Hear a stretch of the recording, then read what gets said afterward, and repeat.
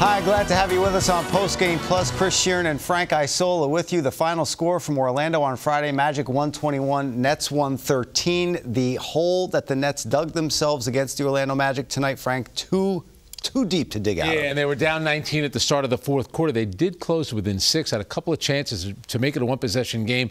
Couldn't do that. James Harden, who's been great, finally had a dud. He did not play well tonight. And again, the Nets were still close. But here was the difference. The Nets were 10 for 37 on threes, and Orlando was 21 of 40. They were outscored by 33 points on the three-point line. Very difficult to win a game like that. Absolutely. Gordon's 38 points gave him the 4th highest scoring game of his career. His all-time high also came at the expense of Brooklyn, a 41-point effort in October of 2017. Kyrie Irving had 3 of Brooklyn's 10 makes from long range in a 43-point effort.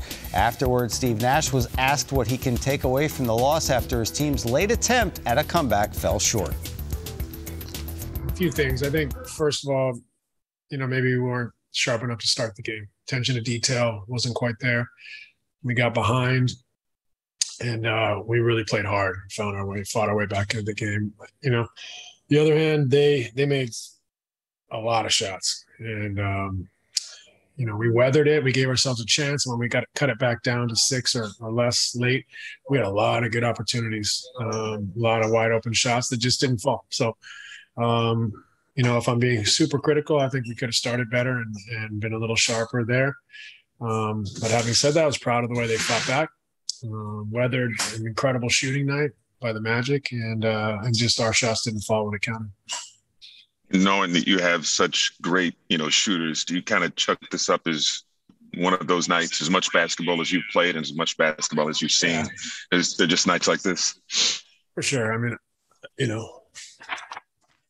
I guess 21 of 40 or 3 from them is outstanding. And, that was in many ways the story of the game.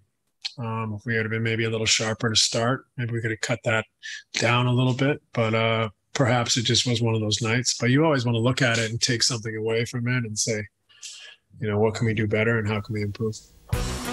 Brooklyn will return to action Sunday with a home game against Washington. 6:30 is the start time for Yes's coverage, which you can watch on TV or stream live through the all-new Yes app, available wherever you download your apps, of course. Frank Isola, I'm Chris Sheeran. Thanks for watching Postgame Plus.